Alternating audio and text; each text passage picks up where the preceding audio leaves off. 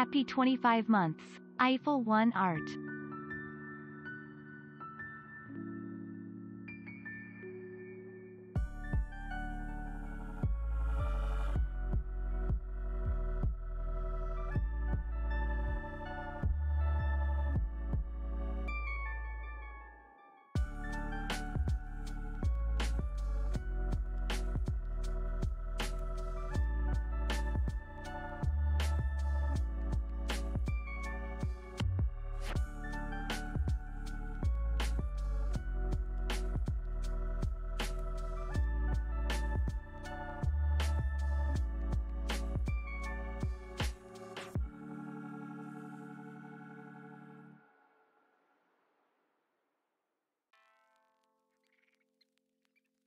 People like saying Grace in chat, so I made it a button.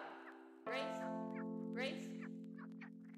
Who's the frog? That's the frog detective. Big whaley. La la la. Big whaley. La la la. Big whaley. La la la. Big whaley.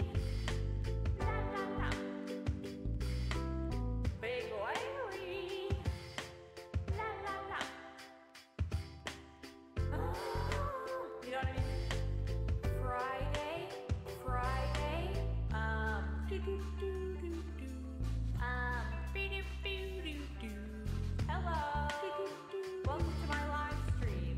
Be-do-be-do-do. My name is Abby Russell, and I'm about to play some Hitman number 1. Big whaley. La la la. Big whaley.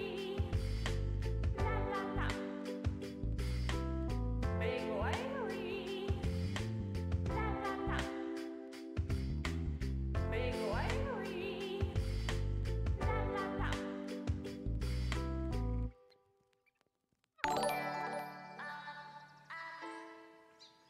It is what it is. So just to recap what happened, we had one baby, yes, with the Joker, ha ha ha ha, of course, ha ha ha ha, of course. We had one baby, yes, with the Joker, ha ha ha ha, of course, ha ha ha ha. Hello, my name is Abby Russell. This is my 100 baby challenge. Grace?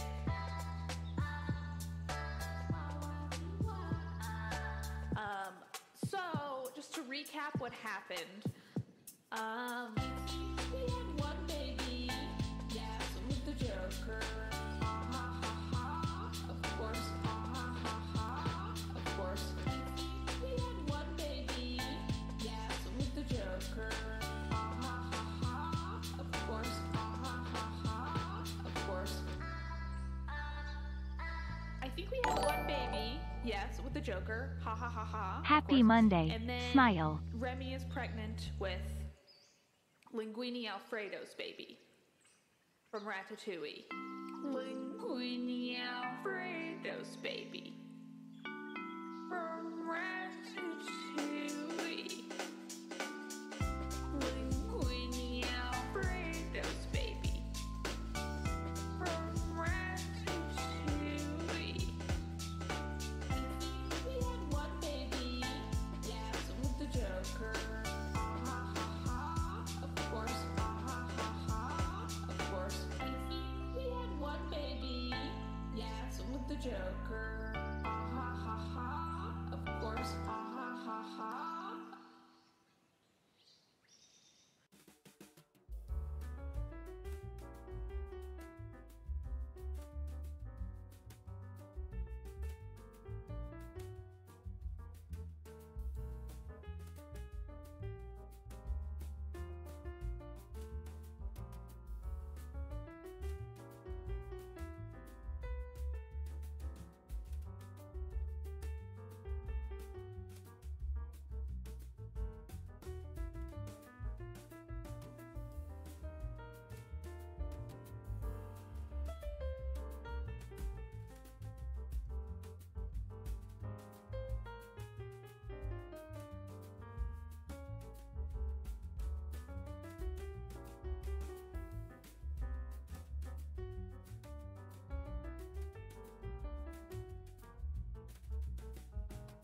What's up, gamers? Daily Bean, thank you for resubscribing for 24 months, 25 in total, 24 in a row. Thank you so much. Be glad, 14 months, 25 in total. And then Jessica 80, 9 months. Thank you all so much. Very much appreciated. Excited to watch my sister Wendy. Gonna get started in just a moment. See you there.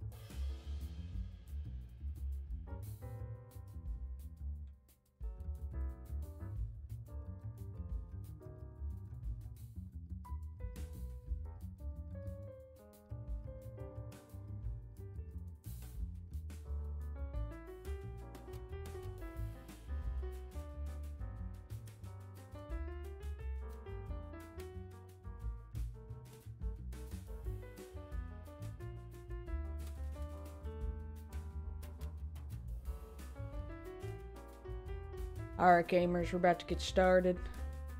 Just accepted a phone call. Incredible timing. Anyway, a lot of people were calling me this morning. 2 I didn't answer. I assume they were spam, but they were annoying either way. They were quite early in the morning, and I'm like, come the hell on. Come the hell on. This is a Los Angeles number, so I knew it was for me. Oh, Gplex. Thank you for subscribing. Thank you for the 2 months. I appreciate it. Alrighty, I'm going to show my face here. Don't be scared. Let's see if the camera's working. And boop. It is. Hello. What's up, gamers? I'm going to put on some earrings. Do you mind? Do people get squeamish about people putting on earrings? This is something I'm now very curious about. I don't think they're too, like, needle-esque. The hole is already there, so to speak, you know? Hello, Mr. Kurtz06. I have a seltzer that I made yesterday. Let's see how it tastes. Flat. Nice. Honestly, no complaints. Oh, my eyebrows are feeling crazy today. Does anybody else get real, like, anal about your eyebrows? I want them to all sit right. I'm getting my little eyebrow brush. All right, y'all are gonna see my eyebrow brush. Don't judge me for how many teeth it's missing. See? Normal? It's not. A bunch of the teeth fell off. I don't know why. I don't do anything too crazy. I just brush my eyebrows. 90s ruined my eyebrows. Yes. Thankfully, I was not one for waxing, and now everyone's like, your eyebrows are incredible. Yeah, an eyebrow brush. Ooh, ooh, ooh, ooh, ooh, ooh. Y'all don't brush your eyebrows? You gotta. I actually didn't put on face lotion today, and I'm feeling dry. I'm forgetting my whole routine. Y'all get to watch it, though. So, congrats to you.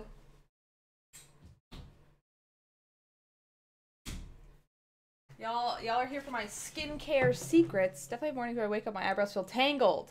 Yeah, they get all like, I want them to lay flat. Flat and nice and even. And I also think as someone with curly hair, I think maybe it affects my eyebrows. Anyway, I use Elta MD. This is a skincare channel now. Ooh, we gotta do the hand thing. It's way too bright. It's way too bright. It wants to focus on my face. But Elta MD, honestly, this is the stuff. Just do a little squirt. I do it in the mornings, and I do it at night when I wash my face. lotion. And then we're going to do the sunblock after. Because you gotta. I live in Southern California, and even if I didn't, you still gotta. That's the key to anti-aging. Sunblock. Does LTMD really have a Twitch page? Crazy. Permed eyebrows should be a style. I agree. I love people who have those huge eyebrows, you know what I mean? That are like, wow, it's like inches long. Anyway, here's their sunblock. Wow. Wow, LTMD. I can't wait for people to like yell at me on Twitter and be like, their chemicals are toxic. You're going to get cancer. I feel like that's always what happens when you share these kinds of things. And people let you know how bad everything is. Anyway. Oh, gotta let this rub in. I might have done a little too much sunblock. Also, if you're doing your face stuff, you gotta get the hands too. You gotta get the hands too. You know what? Since we're here, I'm gonna show my whole skincare routine, because I think a lot of fellas out there, I mean a lot of people, but I think a lot of fellas don't think it's important that they don't have a skincare routine. They're like, it's gonna be too much work. This is mine. It's really easy. I think it's great for fellas. I'll show you. Okay. All you gotta do, the sunblock is kind of expensive, I will admit. These are not very cheap. They usually last me a few months though, but it's about 50 bucks sunblock, 50 bucks for the skincare, for the lotion. They're like 50 bucks each. Not cheap, I will admit. Okay, so what you do in the morning, you wet your face, you get all the gunk off from the night before. Usually for me, that means that I take a shower, and then you put on your face lotion, and then you put on your suntan, and then you're kind of good for the whole day. That's all I do. And then in the evening, I wash off the day. I use First Aid Beauty, their facial skin cleanser. What you want is something that doesn't have any sulfates, is what I understand. You don't want any sulfates because that shit's going to dry you out. So that's all I do, and then I put on the LTMD, and then that's it. And then when I wasn't Welcome to Abby's Twitch stream. Welcome indeed. We're learning about skincare. I'm no expert. I had a friend teach me this. Thank you, Chloe. But anyway, I also used to use retinol, but now I live in Southern California, and it's like kind of harsh for the sun. But if you use retinol, you have to use it at night. You wash up the morning, and you have to use sunblock, because it can make your skin a little more sensitive. But it really does make your skin look better. But there's like, I will say, if you're going to start doing this, you kind of have to ease into it one thing at a time, until you're used to it. Like, do one thing for a week, add the next thing for a week, add the next thing, retinol being the last thing, and then you do the retinol like once a week, and if your skin's okay with it, you do it 2 times a week. You have to wait for your skin to get used to it. And the retinol is like, woo, your skin's not going to like it at first, but truly, it will feel better after. I used to do retinol, but not anymore. Not anymore. I live in Southern California, and it makes me nervous. It's all a little too Patrick Bateman for me. Literally, all it was soap and lotion, my man, or person, or gal. It's soap and lotion. How is that? How? I think that I think you'll feel better if you wash your face. You'll feel better, you'll feel refreshed, and you'll have nice skin. People compliment my skin all the time, and I realize a lot of that's genetics, but you want me peeling off a face mask on stream? Normalize it. Honestly, that sounds fun.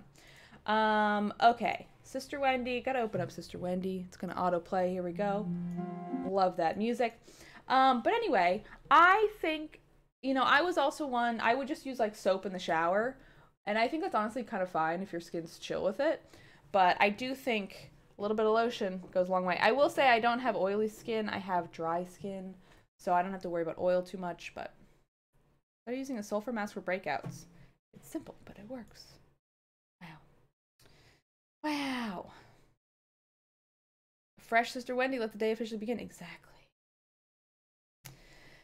Anyway, sorry, I'm just reading chat now. How would a dude get into facial skincare? Used to do cleanser, but I don't care what cream to use if needed at all. I mean, I think there are a lot of good websites that have like low maintenance skincare routine. But again, mine is wash your face at night with a lotion or a face wash that doesn't have sulfates in it.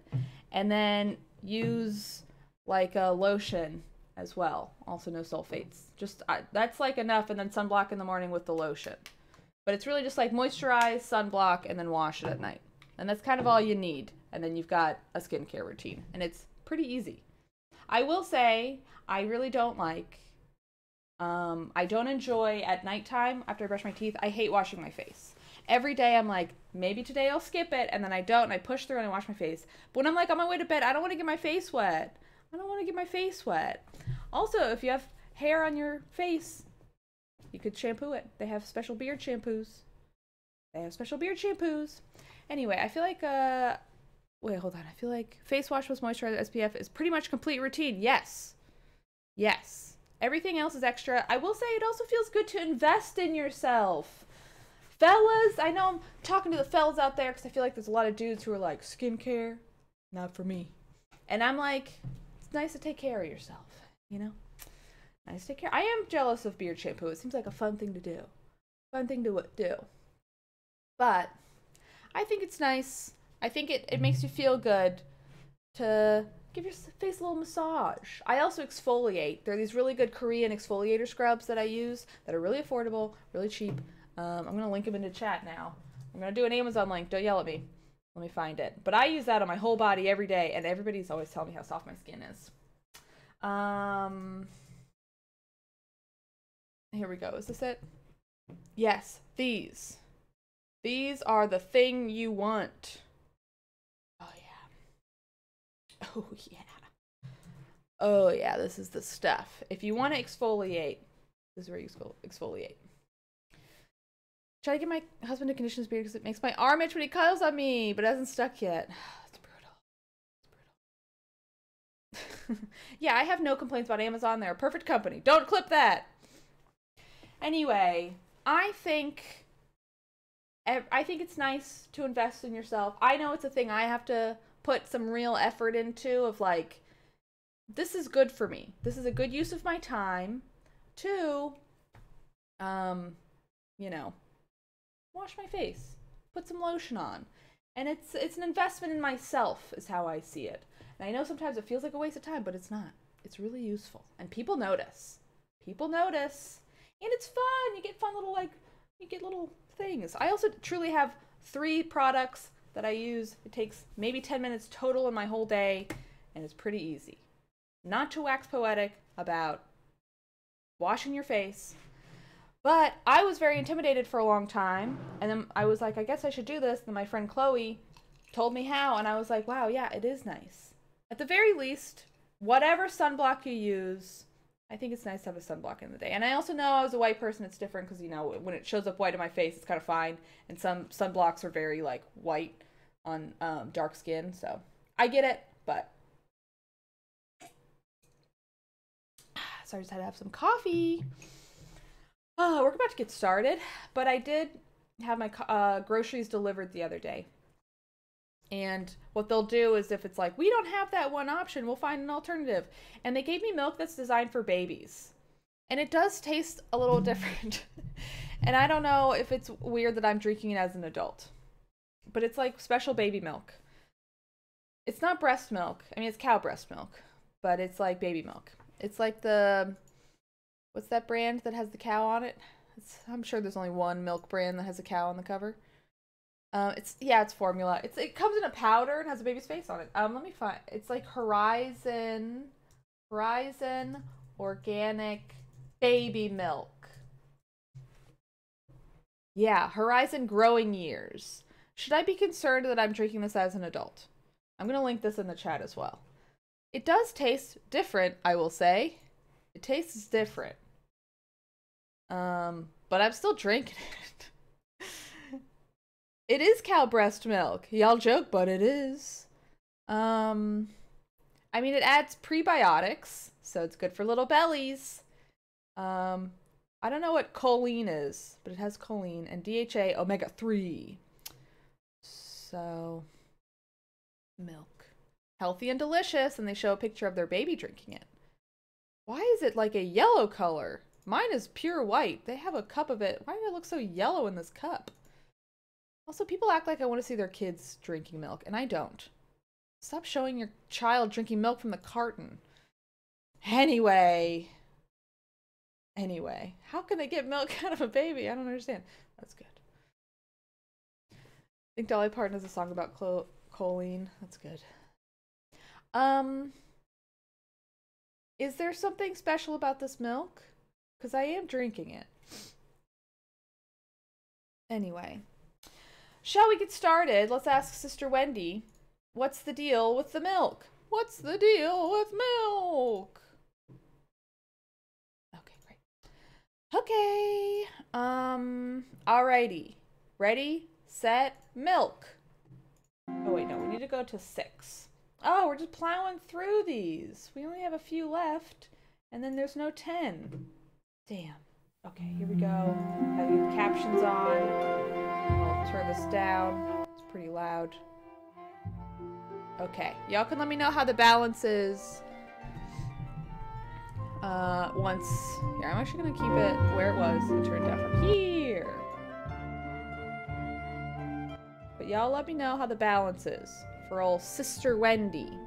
We cannot see me. Okay, how about we do boop-a-doop and then boop-a-doop-boop. Now you can see me. Okay. Is this a nun with an eye patch who tells me to stop spanking it? I want to know who that nun is. I gotta know. Okay, let me know how the audio is when she starts talking.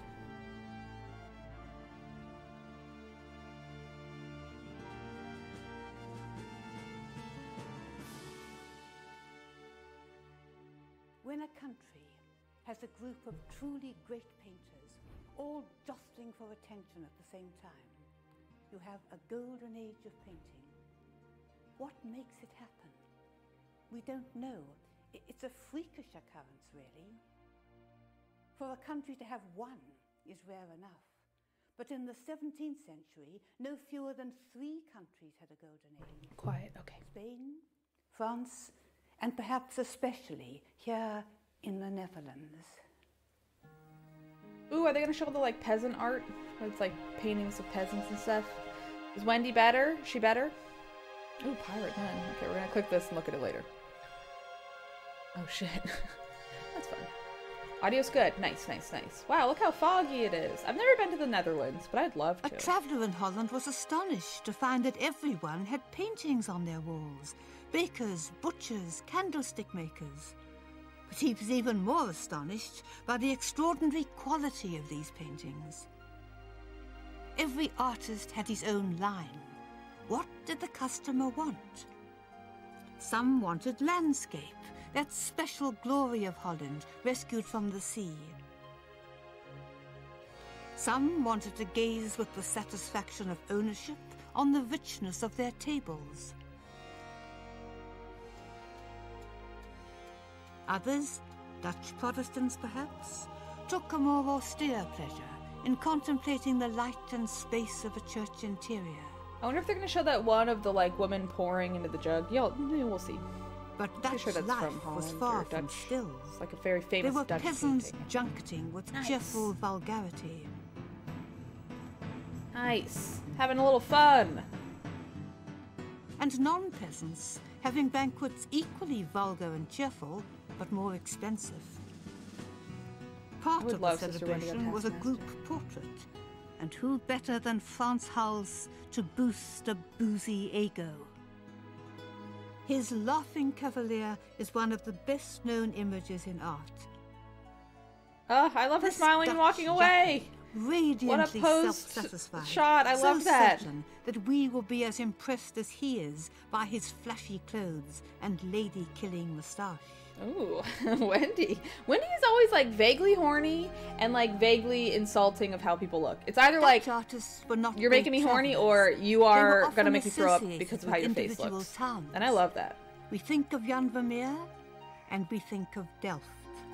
Man, nun capes look fucking cool. Delft was not one of the great Dutch cities, but it was beautiful, and Vermeer lived there all his life. It gave Vermeer everything he needed. What Vermeer loves best is a modest room with light coming through the window and somebody, a woman, standing alone. I'm pretty sure this is Vermeer is the one who does the pouring He jug. constantly paints sure. variations of this, and they're always immensely still, which is surprising, really, because he lived in a very small house with his wife and 11 children and his mother-in-law, a very noisy environment, And yet, despite this, or more likely, because of this, he always painted silence and stillness and light. It's a nice dress. Reminds me of like an Adidas tracksuit. I want an Adidas tracksuit that like egg yolk yellow with the black. Some artists need explanation. Good luck. Sometimes paintings have hidden meanings, but with the mirror, you have only to look. It is peaceful to listen to. I love Sister Wendy. She's a vibe, and the vibes are good. You can talk about this picture, the woman reading the letter. You can say, here's a pregnant woman. Oh. She's reading a letter with great intentness, probably from her distant lover or husband. And there's the map behind to tell us he's gone away on one of these great Dutch voyages of exploration. And that's not untrue. But that's like talking to fill up a space, because that's not what the picture is about. That's not what's moving us, the human predicament of this woman. What could be less interesting in itself than just a plain white wall? And yet look, how magically beautiful. Light is the only actor in this picture. And in our age, which is a noisy age, an age that lacks a lot of talk and activity, how we need something like this, something full of a contemplative peace that just says, stand still. Damn. Hell yeah, Wendy. I don't think I've ever seen any of his stuff in person. I would love to. Think of Holland and you think of a windmill. And this is truly extraordinary. The greatest Dutch painter was a miller's son. From the start, Rembrandt was amazing. Look at him, stretching his artistic muscles, seeing what he could do with a face. And the fact that it's his face seems almost immaterial. Yeah, just like Pentiment. Rembrandt did more self-portraits than any other painter, but I don't think it was ever from conceit. He plays with his face, that snub-nosed peasant countenance, different expressions, different get-ups, interested with the impersonality of a scientist observing his laboratory animal. Here's the mature Rembrandt, mid-40s, totally there, that great body looming up at us out of the darkness, just that touch of white at the collar, and then everything concentrated on the face. All the color, all the light, all the interest is there, every wrinkle and shadow shown to us. Now, there's a great feeling of tension in a self-portrait like this, and I think it comes from Rembrandt's central challenge. He wasn't very good at painting emotion. He was unsurpassable in painting stillness and reflection. You can imagine him saying to a sitter, "Don't move." But what does he see when he looks in the mirror to paint himself? A man in violent motion, painting hand flashing away, face intent with getting it right. So how does he solve it? Well, he solves the hands all right. He sticks his thumbs into his girdle. Girdle, that's a fun word. He decides to show us the face intent with the effort of painting. Those small eyes are absolutely brilliant. It's a stern face as he seizes the image before him. And this is exactly what you would have seen if you'd sat before Rembrandt in his studio having your portrait painted. Wow, it's like I'm there. I don't think I'd want to sit for a painting. Rembrandt had Also, Mr. Sifu asked if she's in a museum. I think she is in museums a lot of the time. Like, wherever the paintings are, she goes there and chats in front of them. Unforgettable. Sometimes she's in churches. Whatever. She used no script on these shows. What? She must have, like, had an idea of what she's going to talk about, though. Top painter, top city. He moved to Amsterdam. And there he had the good luck, or was it cunning, to marry Saskia, a very rich, though rather plain, young woman. Looks like her head's on backwards. She's got a real, like, exorcist thing going on there. Rembrandt seems to have had no money sense whatever, and spent his wife's fortune with reckless enthusiasm, buying a mansion and furnishing it with extravagant luxury. Wow. And then it all fell apart. The money wasted away and Saskia died. Shit, because of Perhaps the money, he did or? love her, because when he sketches her on her sickbed, he does so with great compassion.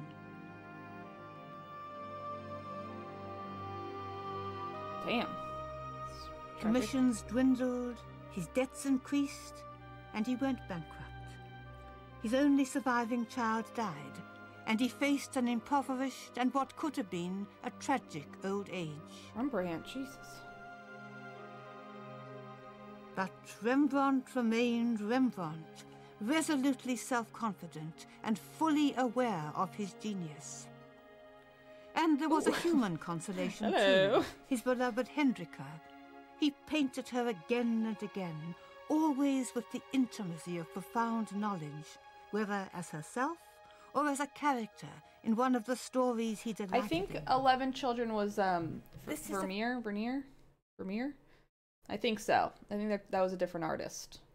I'm forgetting Picture Vermeer. that I only think. Rembrandt could have painted. Could be wrong though. A poet once said about his beloved that one would almost say her body thought.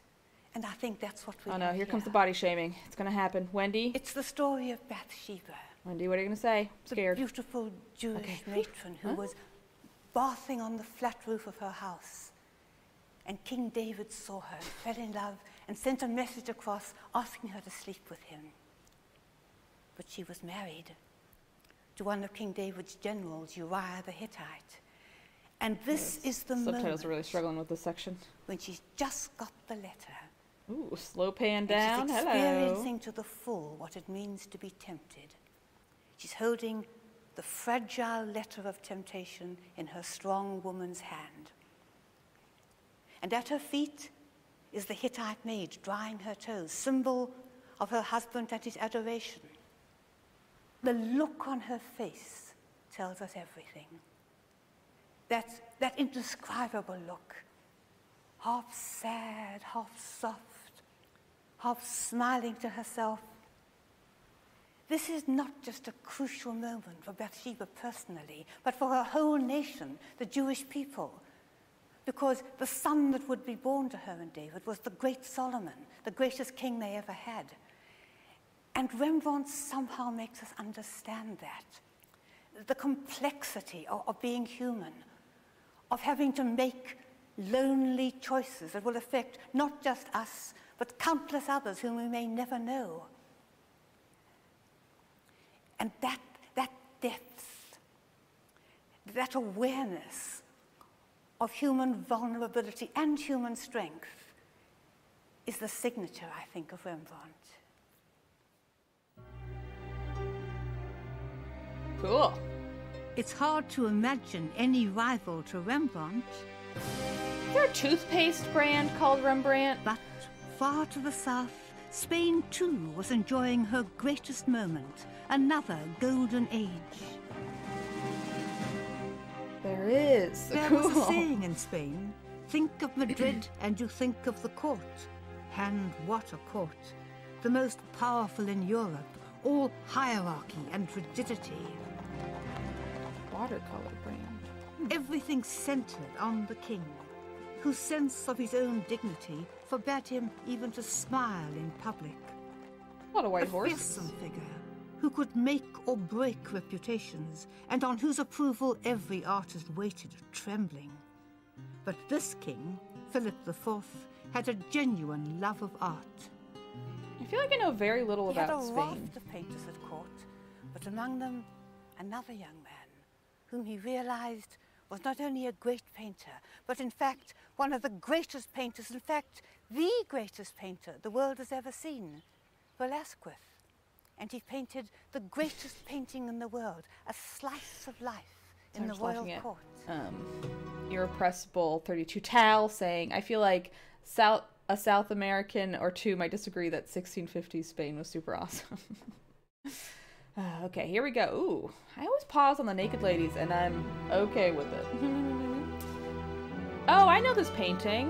Oh shit, it's huge. I've never seen it like in context. Las Meninas is the only painting I find daunting. How to explain its impact, this incredible sense that we're really there in Velázquez's studio, that sunlit morning in Spain. And the maids of honor have brought in the little princess, that silver and gold creature in the middle, with all her entourage, and her playmates, the dwarves at whom the Spanish court laughed. But Velázquez doesn't laugh. He paints everybody, including that wonderful dog, with the same respectful interest. And he paints them so superbly, just little kind of squiggles of paint that at a distance become silver and gold and rosettes and fair hair. And you have like the little And then mirror, as we or is look, that we the see mirror? the royal child is not the center. The center is somebody who isn't actually in the picture, the king, with his queen reflected there in the background. But I noticed. So important that even though they're not physically there, they dominate.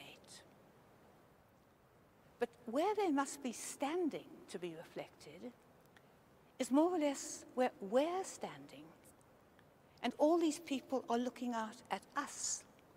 And I really think this is part of the involvement we feel, that we're involved with the king and queen because we're standing in the same position, and so we're also there. He's also painting them. You can see he's painting. And of course, whatever the king and queen may think, the one in control is Velázquez, standing there bigger than anybody else. And the fact that he's standing has for him a Should I get my hair personal cut like that? significance. Because only a nobleman could stand in the presence of the king. But for us, the importance is what he's standing there to do. And what he's standing there to do is really to work a sort of miracle, because he's going to stop time. In a moment back then, the major domo would go out that door and the little princess would take the cup. But Velázquez, he's made it eternal. It will always be there. And we'll always be in it, also escaping the constraints of time. Damn, cool. What always baffles me about Velázquez is that it wasn't enough for him to be such a great painter. He didn't just paint for the court, it was his emotional center. Nobody ever less needed the glittering baubles of aristocracy. Look at that little dog. But that's what he yearned for. He toadied up.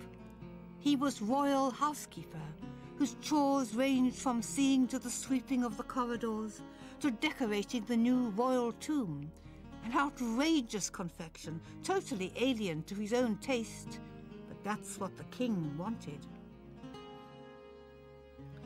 He squandered his painting time, but it paid off. He got the Red Cross of Nobility the year before he died, and would you believe it? Back he goes to Las Meninas and paints it in, conspicuous on his bosom. I shake my head over Velázquez. Why? And yet, to be fair, he got both his desires, worldly recognition and eternal fame. This is his last great legacy, telling the fable of Arachne. Arachne was a master weaver who challenged Pallas Athene, the goddess of weaving, to a contest. Now, she didn't win, but she didn't lose. It was a draw. And that's what Velázquez says the artist is, one who is equal to the gods. But he doesn't just want to tell us this. He wants us to realize it. So he doesn't set that story in the forefront. In the forefront, we have the non-artists. One woman is carefully drawing back a curtain to show us this tableau of the laboring women who make the thread from which the great master tapestry weaver will produce her masterpiece. Damn, this is cool. I don't know about this painting. It's almost overwhelmingly immediate.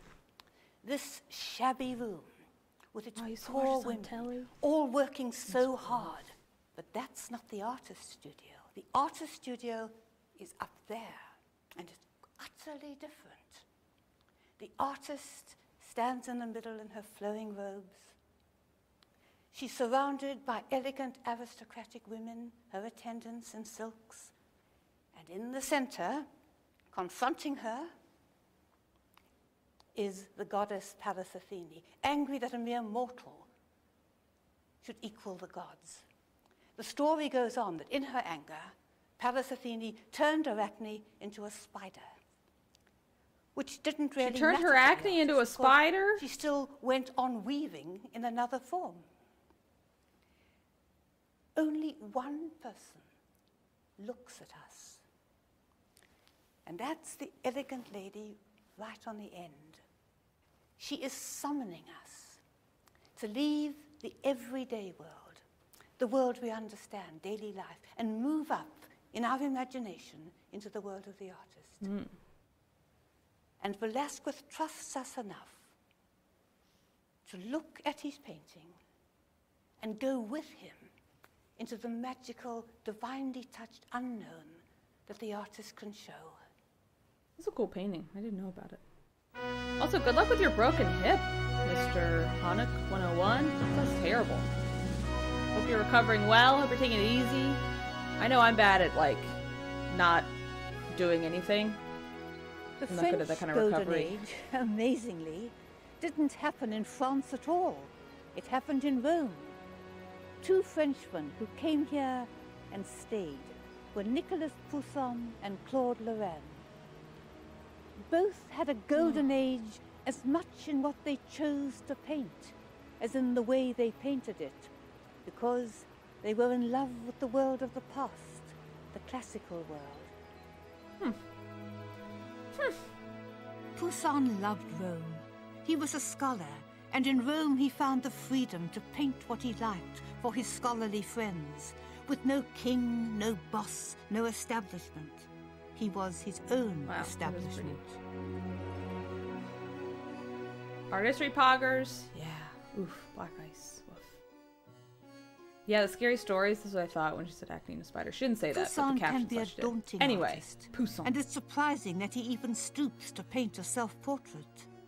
Certainly, it wasn't vanity. Look at that big fleshy nose. Here we and go. secretive eyes. Here we go, Wendy. thinking Everyone take a face. shot. She's calling someone ugly again. Yet, even though he imprisons himself within the great rectangles of his canvases, he does so to be alone with his muse, the beautiful young woman, the symbol of painting itself.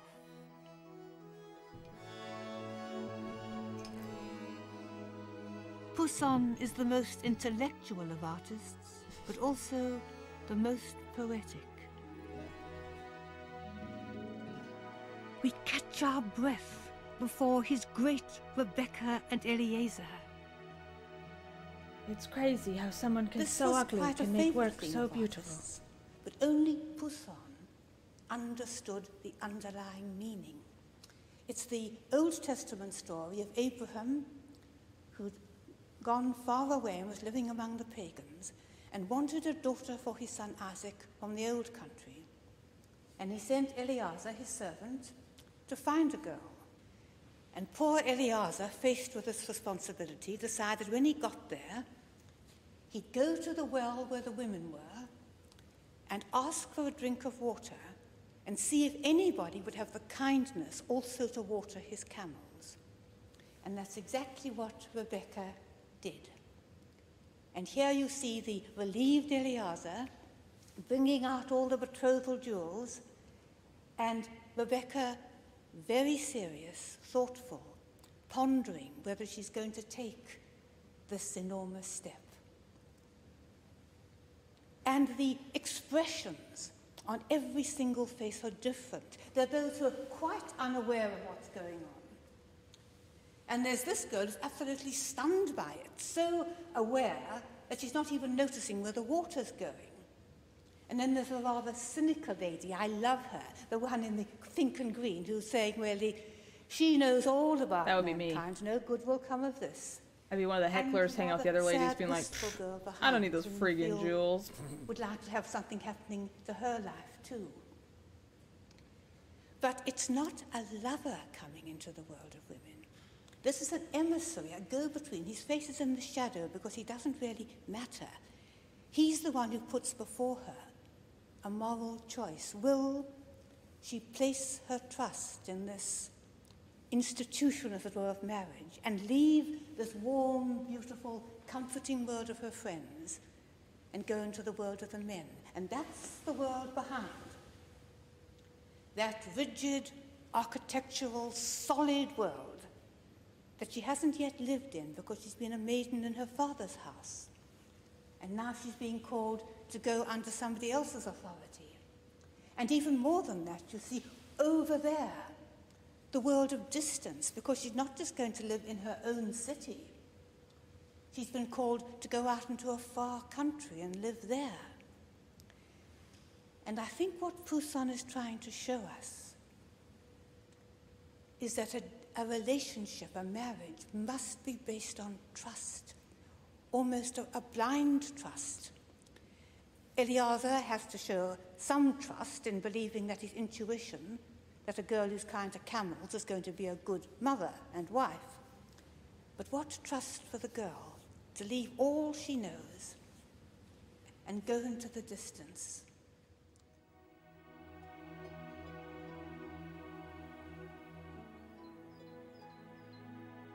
The longing for a perfect world of golden sunlight and beauty lost forever was specially marked in the other great Frenchman to come to Rome, Claude.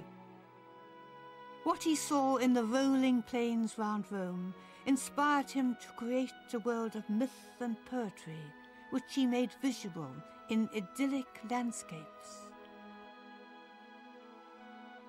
This is not really, this is kind of an What's aside. real? I always think it's What's interesting imagined? when because I feel like a lot of Americans are like very romantic about like Europe or like Japan or something. I always think it's very interesting when you see like people from other countries be like real romantic about America, and I think it's fun, genuinely. Because it's like you forget that it's like, oh yeah, it's like a novelty for people to live here. I mean, I don't forget. I feel very privileged to be an American. But anyway, I always find that interesting. And I feel like these like Frenchmen were like, Rome, we love Rome. Anyway, this is a cool looking little Claude, building. there's no difference. Oh shit, there it is. Look at those ducks. If you don't know much about art, and most of us don't, Rude, then hurtful, Claude is but very true. comforting because you can nearly always recognize one.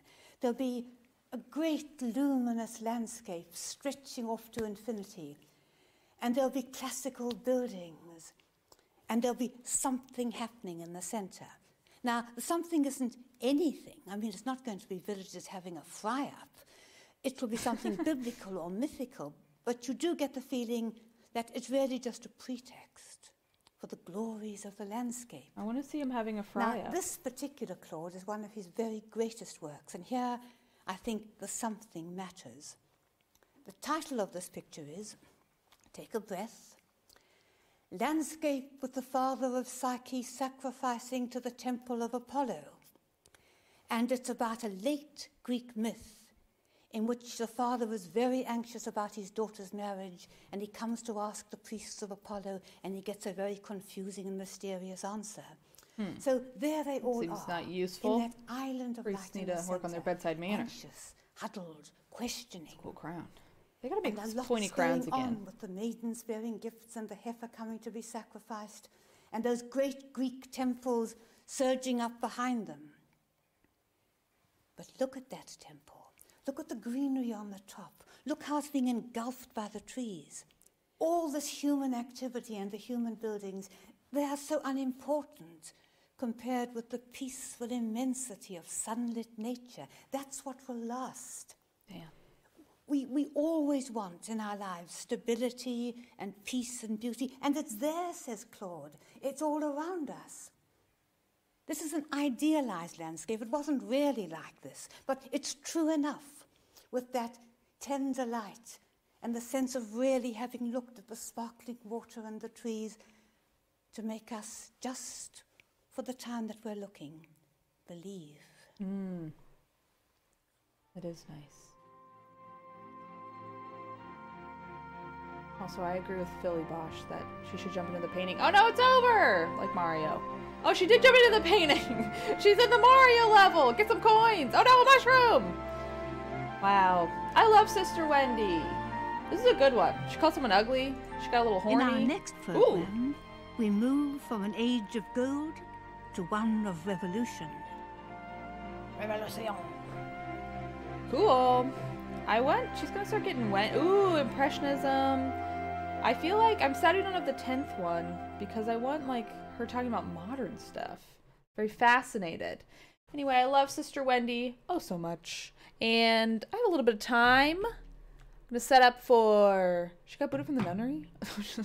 Oh no, I see. I see. Ooh, Goya! There's a new Grayed Out Explained that goes deep into Goya's dark paintings. Very exciting for me. Anyway, I'm gonna start up Breath of the Wild. I'll give you some music while I do. See you in 2 minutes.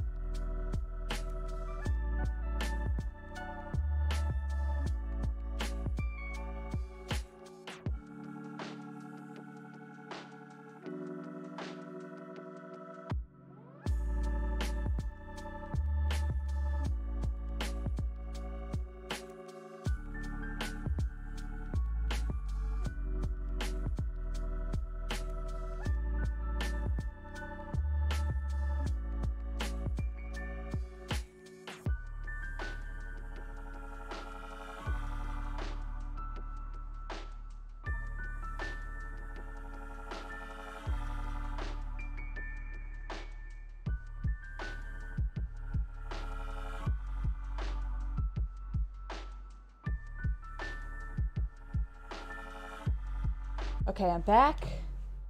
I think the ad... Did the ad play? I tried to, but I don't think it played at all anyway. Boop! Breath of the Wild. I got out of the maze. I just looked it up. Because I fucking hated that maze. No ad. Alright, nice. I love when Twitch works like it should. But that's fine. Anyway. No maze! So I also don't know what to do next. Camera's gone again. Well, that's an easy fix. Ready? I'm just gonna go a boop and then a boop. Alright. See, this is me in the maze. Oh, let me change my stream info. Breath of the Wild. I almost did Breath of the Year again. Oh, I love doing that, but Breath of the Wild. We'll get back to Nancy Drew eventually. But as it stands right now, my laptop, the battery needs to be replaced or something, and it's driving me crazy. Anyway, I have a full new outfit now, but it's driving me nuts. And until I like replace the battery, which I need to like look into, it's just a huge pain in the ass, to be honest. Oh, here we go. New outfit. Like showing a lot of skin on this one. Why is it in French? Because I'm learning French. Okay. I'm probably gonna like zoom out of this one. Okay. Anyway, sorry, I'm looking for my armor guide. Breath of the Wild. We just got the barbarian armor set. That's what Link is currently wearing. Should we do the climber armor set? Found in Dahi Shrine. In between dueling peaks on the road. Dueling peaks. This is more... I have no idea where that would be. Okay, we're gonna look up Dahi Shrine. I want to get all the outfits. I also have the DLC apparently. So let me see if there's actually a more fun outfit. The Desert Voe armor set's pretty cool, actually. How do you get to Guerdo's Secret Club? We need to look into that one. I'm also down for spoilers, as long as people aren't yelling at me for like, go do that. But if you want to tell me where stuff is, we've all played Zelda. I don't mind. I want the Tingle set. Night Speed Up. Oh, after the Master Trials DLC? That seems exhausting. A lot of these DLC ones, I mean, it makes sense, but I just want to like go find them in a chest somewhere. I don't want to like show that I'm actually good at the game. You know what I mean? You know what I'm saying? I do kind of want this rubber one where you can't get shocked. Okay, where is this shrine location? It looks to be like here. Oh, it's already marked, I guess. Huh. Okay, well, we're gonna head over there. Let's go there. Okay. Easy peasy. Easy peasy. Sister Wendy, she's too good for an impression.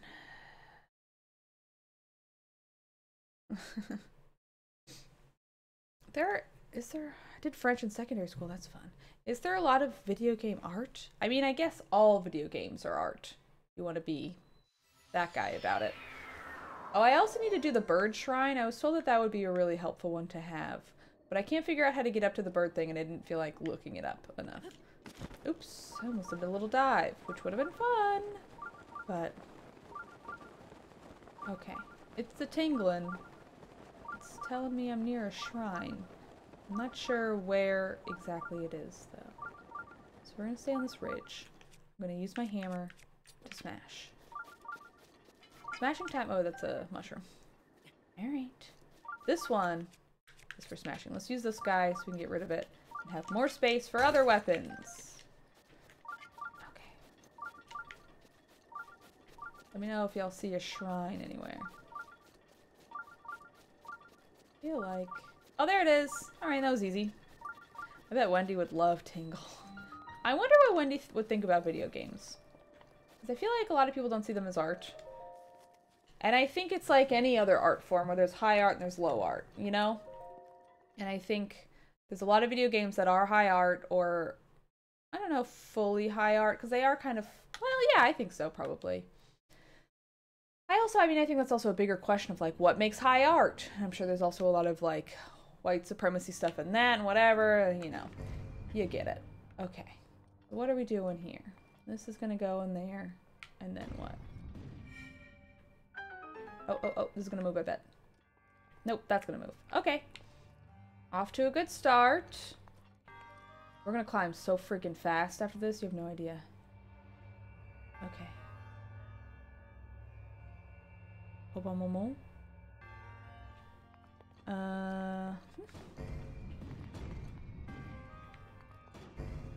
Oh, I see. Oops. Whoop, whoop, whoop. This way, this way.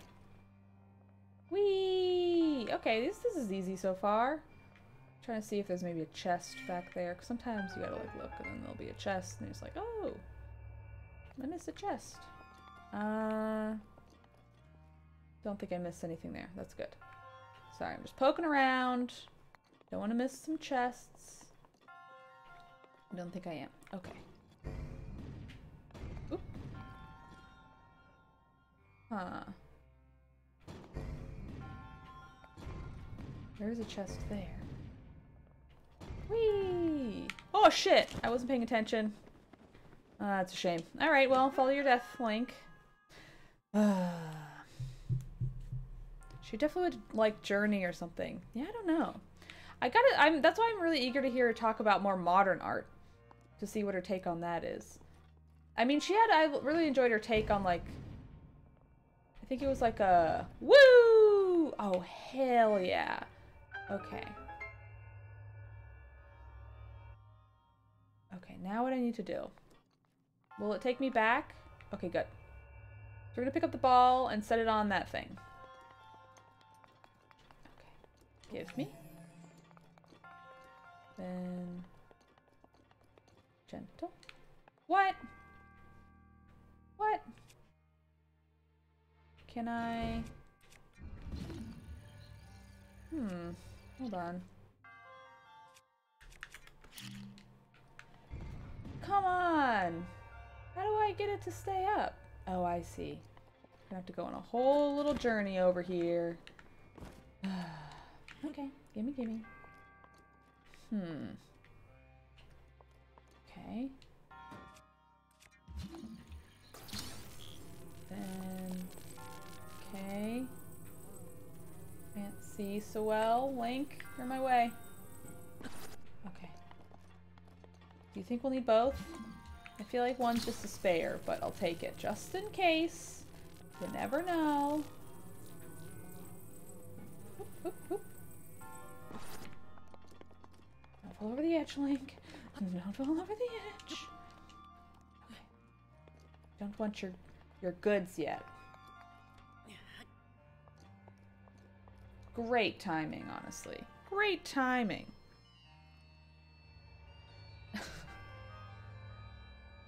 I want the new Breath of the Wild. I know it's not Breath of the Wild, but you know what I mean. Oh shit, I put that on the wrong thing. It is fine. We got it. It's okay. But I realized that could have been bad. Woo! Climbing gear? Climbing gear? Yay! Doodle-a-doodle-a-doo. Alright, gimme, gimme. Doodle-a-doodle-a-doo. Alright. We've solved the puzzle successfully. I think this climbing gear is going to be easy to get. And I don't particularly care for the look of it. But you know what? C'est la vie. C'est la vie. When does the new Zelda come out? Is it this summer or is it sooner? I'm going to look this up. New Zelda release date. May 12th. If it sticks to that one, May 12th. Ooh, ew, God, Zelda figure. Oh, God.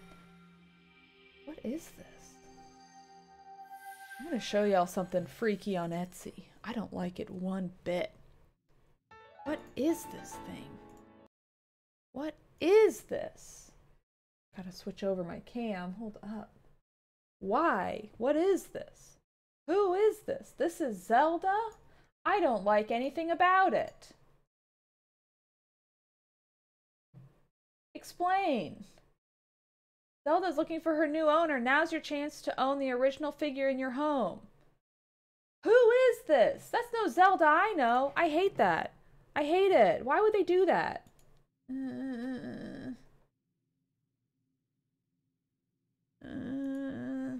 Why? From Pet Cemetery, is it? Anyway.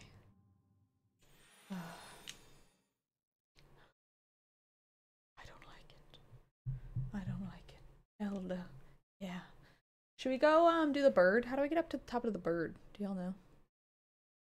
Okay, I'm looking at the climbing set. Where do I go for the next piece? I need to go to Chosh's Queta Shrine. Okay. Small island south of the Hateno Tech Lab. Okay, is this the... no. Is it this one? No. I think all the labs are in like each corner is my guess. And I've only found 2. Let's see. Location. This is not helpful. Okay, it seems to be here. So there's this. I think this is the shrine they want me to do. I guess I haven't beaten it. And I don't know if I got lazy or what, but anyway, I have to go in like 15 minutes pretty shortly, but anyway. Boop, boop, boop, boop. So I'm here. All right, well let's go in. I don't know why I didn't beat this, so we'll see. Maybe it'll be really annoying. Time will tell. Boop, boop, boop, boop. Might put my other hat back on because I like having the full set going. I like having a full set. I like the little boost. I like the bonus. If this is one I have to like fight something, that's probably why I didn't. Yeah, I think it is. Okay. So attack up, sure. Although, what does this do for me? Okay. Defense.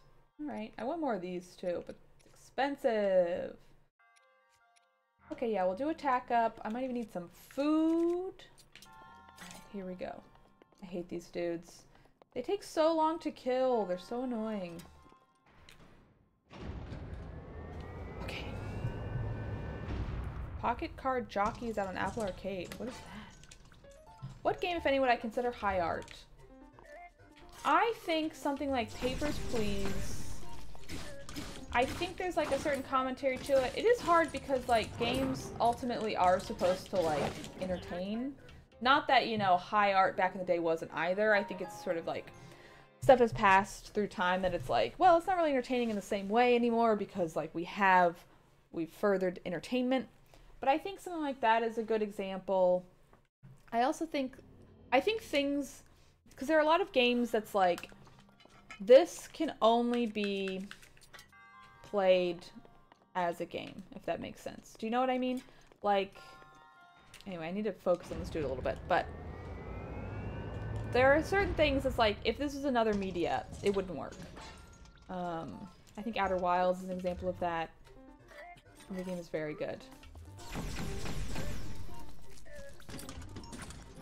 Oop.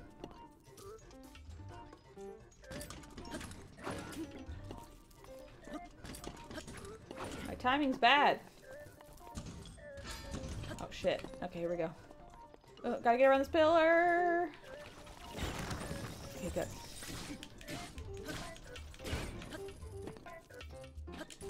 Oh, come on. Oh. My timing is bad. I hate these dudes so much. There we go. Fonce! No! I don't feel like fighting with other stuff. We do this katana? I'll do the épée royale. Okay, here we go. Oh, fuck off, dude. You should have hit that pillar. That is cheap. That's cheap and you know it.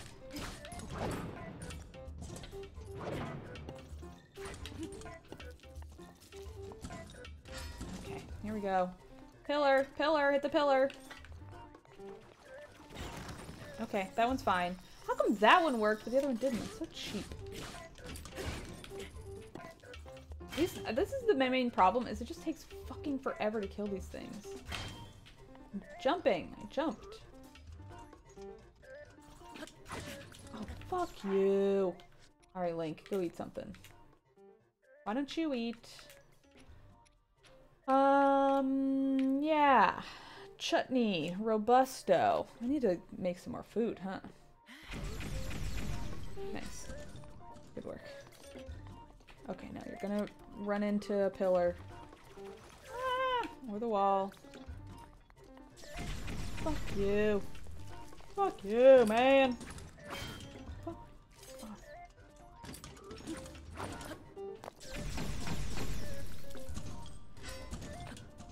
Okay. Behind the pillar. Oh, God. Come the hell on. Please. Game. You're terrible. Oh, I jumped. Sure. It'll be fast. What? Did that not give me very much health? It must have been like a salad.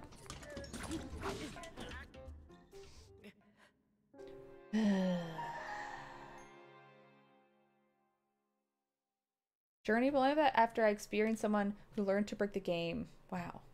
That's fun. I do think Journey was a really incredible one. I also think what's interesting about, like, comparing video games to, like, a painting or another piece of high art in that sense is that there's a certain interactive element. And I don't really know what to make of that as far as, like, how to gauge the high artiness of it. Do you know what I mean? Like, I don't know how the interactivity would affect it being high art. I also don't necessarily know how I would define high art. Because so much of that is sort of just like societal, I don't know.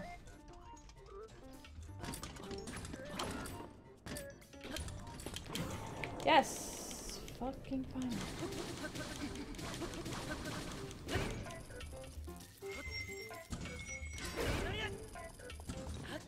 Okay, behind the pillar, please. It's gonna hit the other pillar, I bet. Yep. What did I say? I know. Okay. Yeah, sure.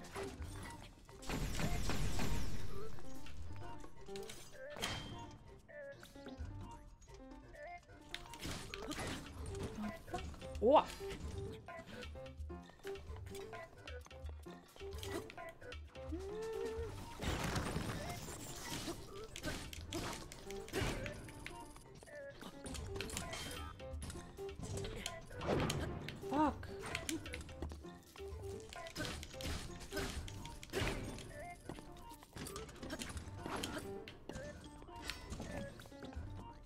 fine. Crash into this pillar. I hate your guts. I hate these fights so much. This is why I walked away from this one. They make me very annoyed. It just takes so long. It's not worth it. They take too long.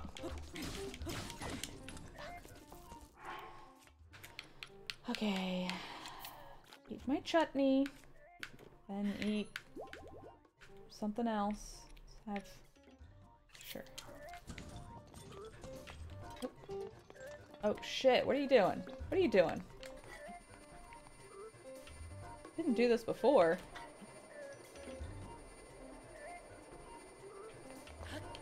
Am I supposed to like...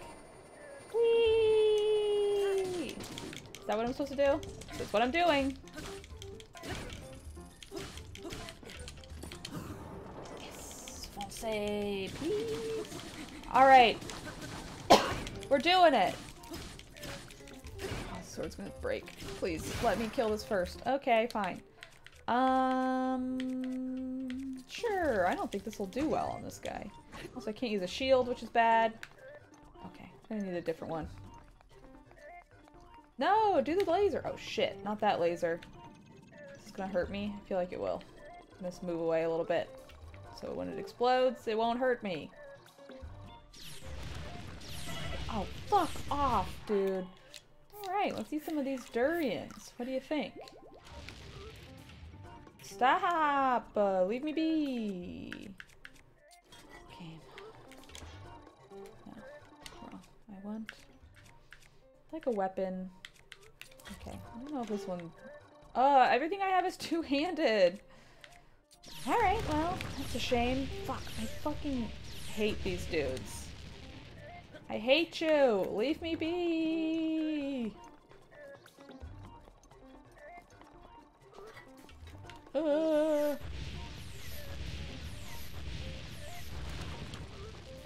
Still? I have to run and hit it to break it out of its little spell. It's my guess. Serpentine! Serpentine! Serpentine! Serpentine! Serpentine! Fuck! Fuck!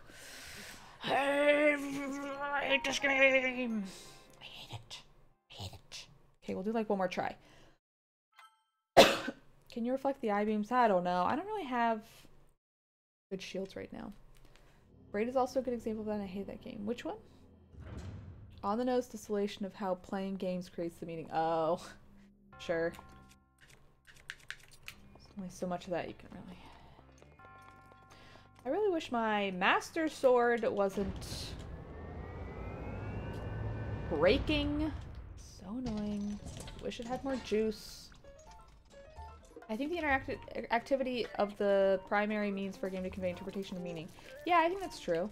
I think that's why something like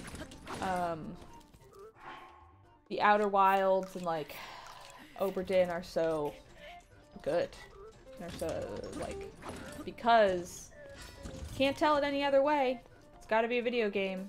It just won't work.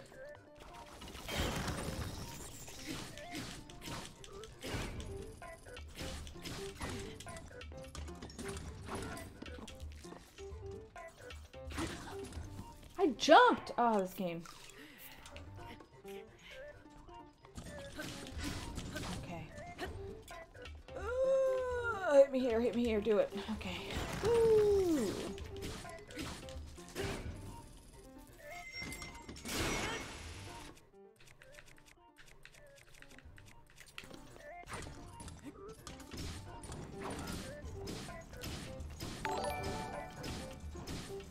I don't know. Wee. This is wee. I'll check that in a minute. I don't think this is really doing that much damage, but whatever. Let's do it with the electronic one. See what happens. Oh nope. Oh, here we go.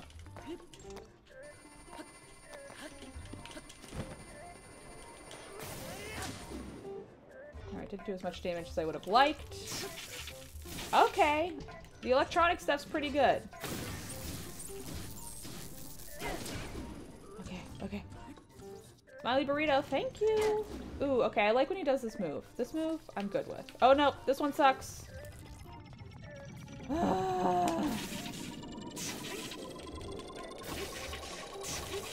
Okay, run, Link!